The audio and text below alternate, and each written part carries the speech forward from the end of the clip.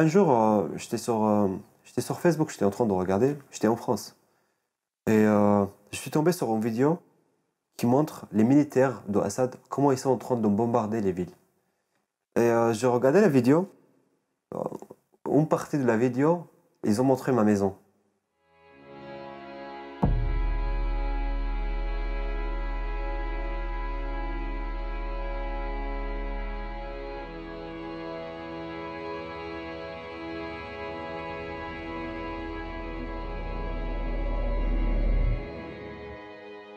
Je suis né en 1993 à Alep, dans les banlieues d'Alep. J'étais d'origine kurde. Je suis le plus petit dans ma famille. Tous mes frères et sœurs ils sont plus grands que moi. La vie en Syrie, franchement, pour moi, quelqu'un qui a vécu en Syrie, je dirais, en même temps, c'est une vie, on va dire, simple, bien, tu vis bien et tout. En même temps, c'est très dur. On était pauvres. On n'avait pas des moyens et tout.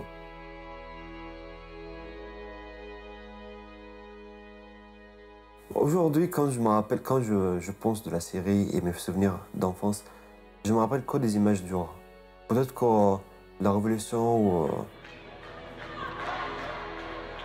on n'avait pas le droit vraiment de parler des problèmes de pays, que voilà, il y avait beaucoup de problèmes en fait.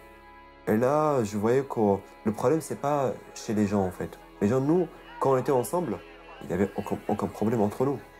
On s'amusait, on sortait, on jouait et tout. Il n'y avait aucun problème. Le problème, c'était un peu en haut en fait.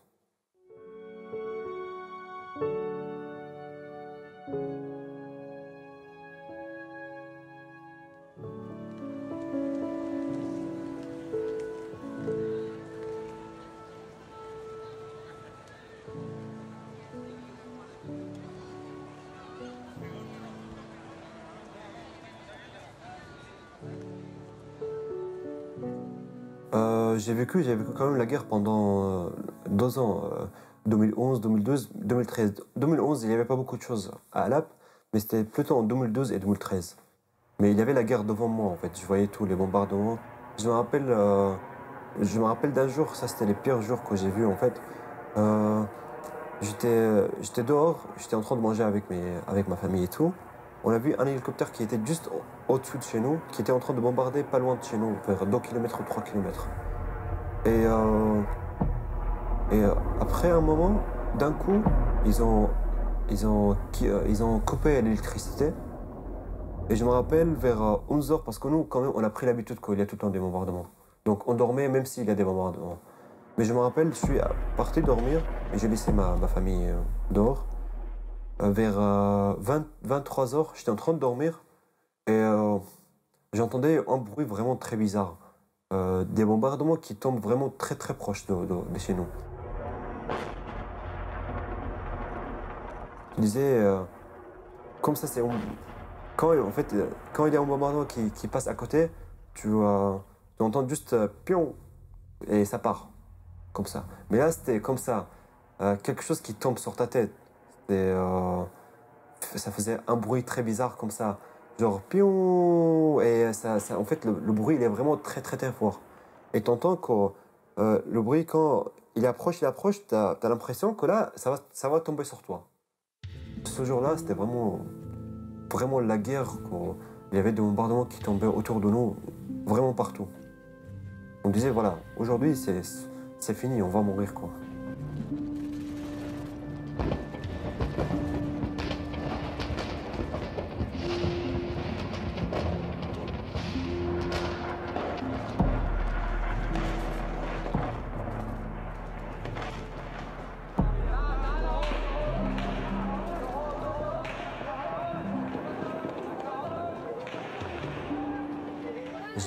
J'ai vécu beaucoup de choses. J'ai perdu mes voisins, j'ai perdu quelques connaissances. J'ai perdu un oncle par Daesh. Il a été tué par Daesh. J'ai perdu un autre oncle qui était tué par un Nusra. J'ai perdu des voisins et tout qui étaient tués par l'État. Que voilà, on n'a pas le droit. On était terrorisés par l'État. on n'avait pas vraiment la liberté de vivre comme on veut en fait. Et là, je réalisais vraiment qu'on est dans un pays vraiment en dictature. On n'a rien en fait, on a le droit de rien. On a le droit de vivre comme ils veulent.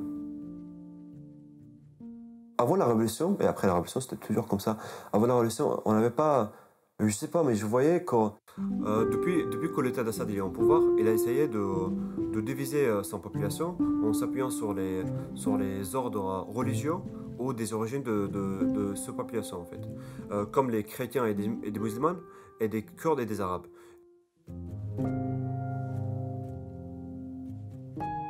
Les Kurdes, ils sont à peu près 45 millions. Ils sont divisés en 4 pays, la Syrie, l'Irak, la Turquie et l'Iran. Ils sont un peu des minorités dans ces pays. Ils n'ont pas le droit, par exemple, d'apprendre leur langue, de parler en kurde.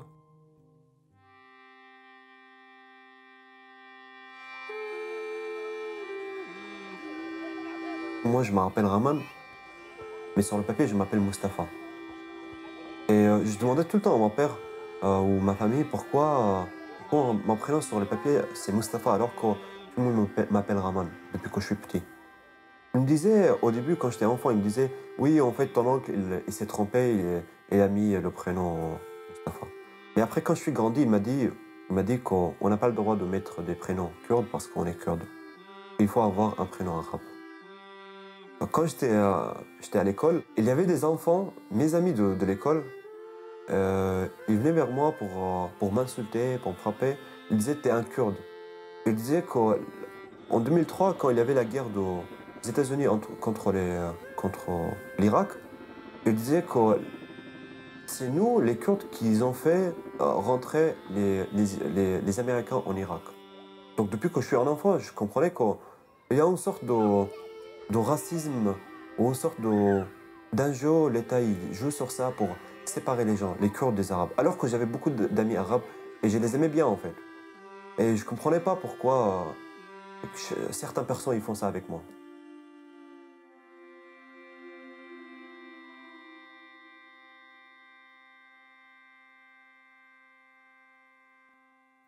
Quand on a quitté Alep, déjà en fait mes 3 frères ils n'étaient pas là. Parce que c'était très dangereux pour les garçons ou les hommes qui restent dans le pays. Parce que tu étais obligé de faire le service militaire pour défendre l'État. Alors qu'on n'a pas envie de défendre l'État, quelqu'un qui envoyait les militaires dans les villes pour tuer les gens. On n'avait pas le droit de faire ça. On n'avait pas envie de faire ça. On a quitté Alep, on est parti dans les banlieues. À Kobani. Et là, pendant 3 mois, il n'y avait pas de vie en fait. Je voyais pas d'électricité, pas de l'eau. C'était très dur d'avoir un petit peu de pain pour manger. Tu ne pourras pas travailler, il n'y a pas de travail. Tu ne pourras pas faire tes études. Et là, moi aussi, j'ai décidé de quitter la Syrie. J'ai quitté la Syrie tout seul. Mon père, il ne voulait pas en fait. Mais je lui ai dit, j'ai décidé, c'est bon. Je vais aller construire ma vie, je vais aller commencer une autre vie. Ici, on ne pourra plus vivre aussi. On ne pourra plus vivre parce que si on est contre l'État, on est obligé soit de mourir ici, soit de rester sans rien faire vraiment et attendre la mort.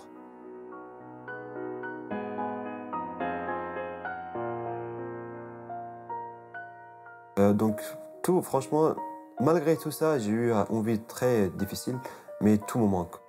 Quand même, j'ai vécu 20 ans là-bas. Ma maison, mes voisins, toute ma famille, ma grande famille, mes oncles, mes cousins et tout.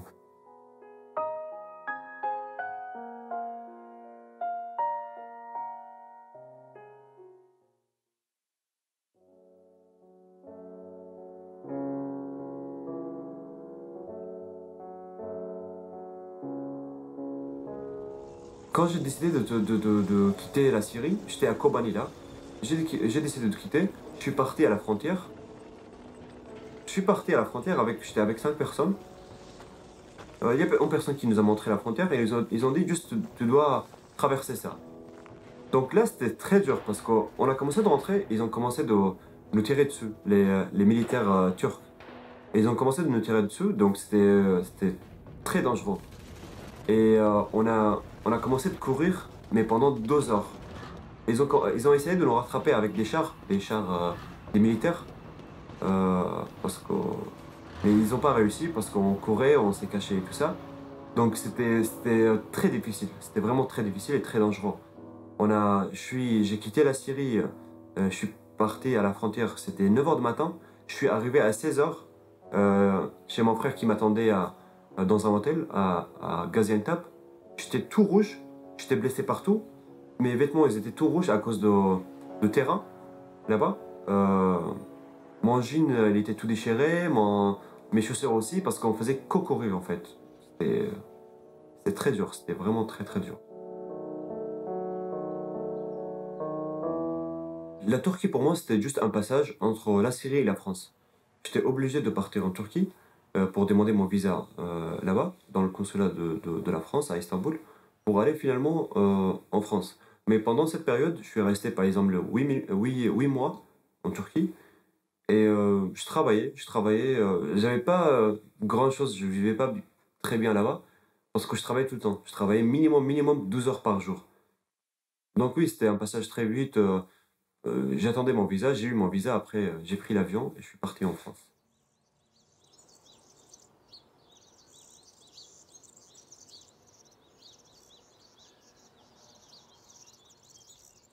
Moi, j'ai jamais pensé dans ma vie déjà de venir en France, vivre en France.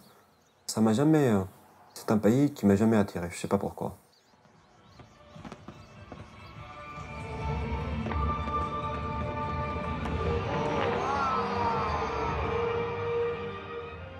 C'est vrai qu'ici en France, franchement, les premiers 1 an ou 1 an et demi, c'était très dur pour vivre pour moi. Les gens comme moi, les garçons ou les jeunes qui ont moins de 25 ans, ici, quand ils sont tout seuls, c'est très dur, c'est très difficile. Il faut avoir soit il faut travailler très dur, il faut que tu fasses tout, tu donnes ton maximum pour apprendre la langue le plus vite possible pour commencer à étudier ou travailler. Parce que sinon, tu vas te trouver dans la rue. Moi, je suis réfugié, je sais c'est quoi notre situation. Les gens comme moi qui viennent en Europe ou en France, ils cherchent soit ses libertés, ils cherchent soit de... Il a ses objectifs dans la vie en fait. Ils voulaient réussir dans leur vie, travailler, étudier. On ne vient pas ici pour s'installer, pour dormir, pour manger. J'ai un truc, enfin, dans mon caractère ou quelque chose comme ça, je m'adapte à tout. Quand j'ai vu que la France, elle est comme ça, je me suis adapté. Je me suis dit, il n'y aura pas des cours de français, donc il faut que j'apprends tout seul.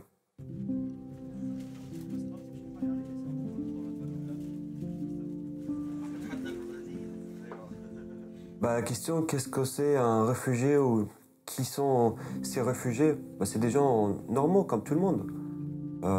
Réfugié, c'est juste un statut. Un réfugié, il a le droit d'avoir un téléphone, et un très bon téléphone aussi. Un réfugié, il a le droit de s'habiller comme tout le monde.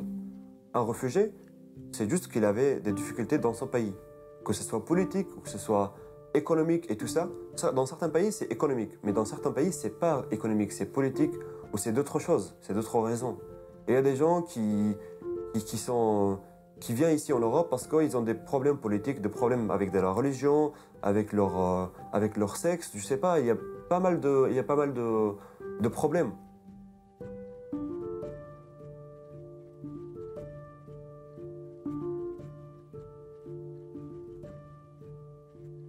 Un réfugié, dans certaines mentalités des gens, c'est un mendiant qui a besoin de l'argent.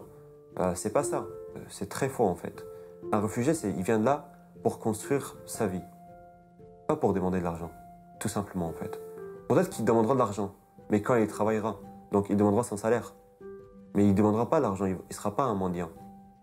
Peut-être qu'il y a certaines personnes qui sont mendiants, mais même en France, ça existe des mendiants français. Donc, dans toutes les sociétés, ça existe du coup. On va pas l'aider par pitié en fait. On n'a pas besoin de ça. Moi, personnellement, j'ai pas besoin de ça.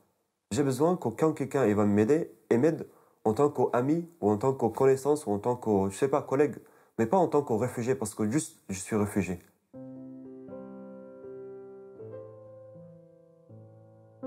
Nous, les réfugiés, on n'a pas tous la même histoire, on n'a pas tous on n'a pas tous traversé le même chemin pour arriver en Europe.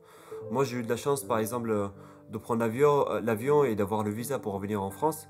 Mais il y a beaucoup de gens qui n'ont pas eu cette chance. Ils étaient obligés de traverser la mer ou des pays pour arriver finalement en Europe, c'était des chemins très dangereux. J'ai eu des gens dans ma famille ou que j'ai rencontrés en Turquie que je l'ai perdu parce qu'ils ont essayé de traverser. Finalement, ils n'ont pas eu cette chance et ils sont morts dans la mer.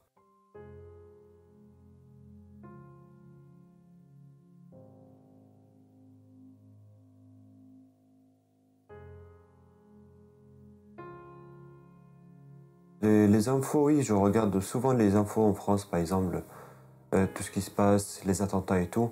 C'est vrai qu'aujourd'hui, dans notre époque, les musulmans, ils sont un peu très mal vus à cause des groupes de terroristes et tout. Tu peux pas venir me dire je suis terroriste parce que je suis d'origine musulmane, ou alors parce que je viens de la Syrie. On peut pas dire en religion, toute la religion, elle est radicale, quoi. Personne qui est de la Syrie, ils sont avec Daesh. Nous, tous, on déteste Daesh. On n'entend pas en Europe, en Amérique, qu'Assad, il est terroriste. Alors qu'il a tué beaucoup plus de gens que Daesh. En Syrie, il n'y a pas une guerre de religion. En Syrie, il y a une guerre de la liberté. Il n'y a pas une guerre, il y a une révolution. On défend notre liberté. C'est pour notre droit, droit pour vivre en paix et pour vivre en liberté, en démocratie.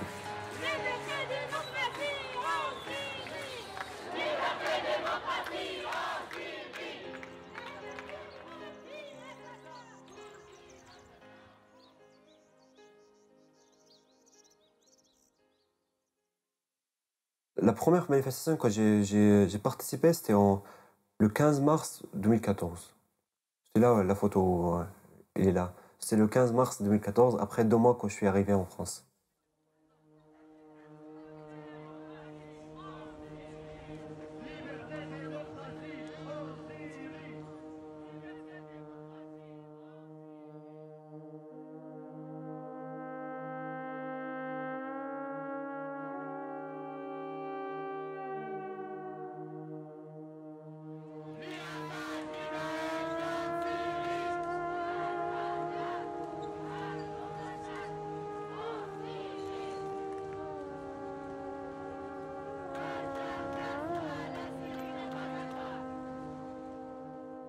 En Syrie, tu n'avais pas le droit de faire des manifs.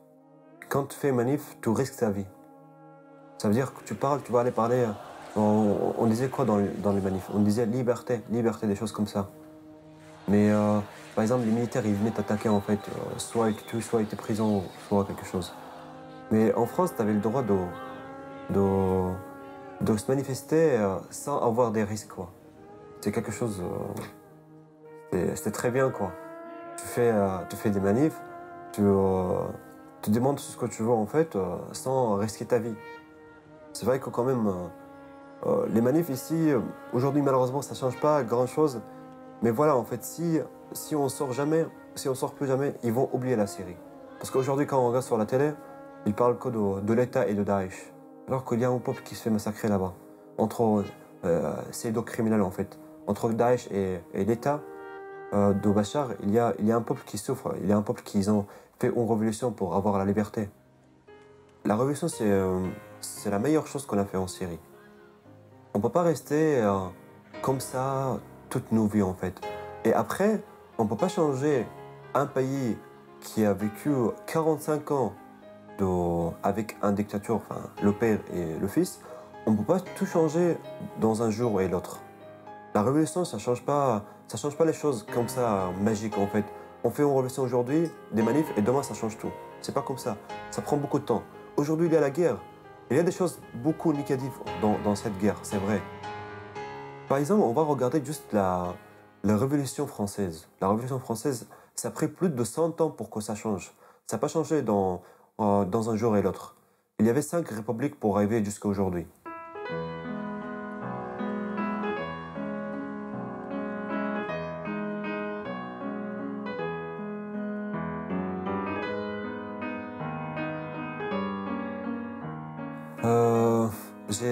On va dire, j'ai 2 rêves.